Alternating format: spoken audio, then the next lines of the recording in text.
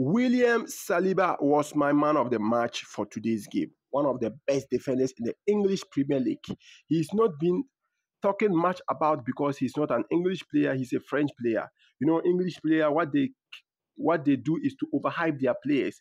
This guy, had it been that like he's an English player, you will see the English media ranting everywhere. William Saliba, Saliba, best, what best. This guy is a very young player, very good player. He's very good passer of the ball. This is a modern day defender. He's very tall.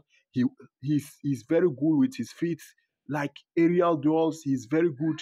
Look at his game today: 50 touches, first 2 tackles won, first 8 duels, 8 duels won, first 5 clearances, first possession, 8 possession won, first. This guy literally socketed Ellen Haaland today. He marked the int. He's a leader at the back. He's not only a defender, but he's a leader at the back.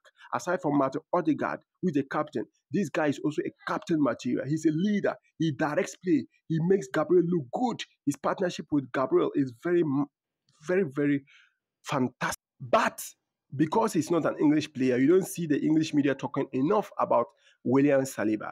But this guy, though I'm a Chelsea fan, Arsenal is my bitter rivals, but William Saliba is one of the best defenders in the league this season. Let me know your reactions on the comment section. Don't forget to like this video, share, follow for more football content, subscribe to my YouTube channel, Sim1 Football.